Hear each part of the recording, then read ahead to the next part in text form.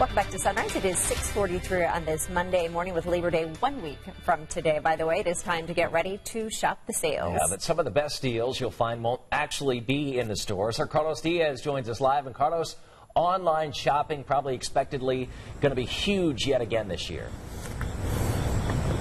Yeah, why waste your time, guys, driving from store to store in the stifling heat this week, looking for the best deals? Waste your time at work and do it all online. We got 3 tips for you that are going to help you find the best deals online. First off, like I said, people don't realize that Labor Day is one of the busiest travel weekends of the year, so you're going to have people on the roads like crazy. The malls might not be packed like Christmas, but it's still very busy, so instead of driving, save your gas money and look for deals online. Number 2, be a code breaker. You can sometimes find even better deals out there. You just have to know the code for your discounts. If you don't know the code, trust me, I've done the research, most of the codes are Labor Day. So if you don't know the code, just guess Labor Day and you might actually get it right. And thirdly, sometimes your favorite store cannot beat the discount websites. That can be hard for people who have to see what they're buying before they get it, but an easy way around that, if you're looking online and you want to, touch something, we'll find it online and then go to your favorite store and see if they have a price match guarantee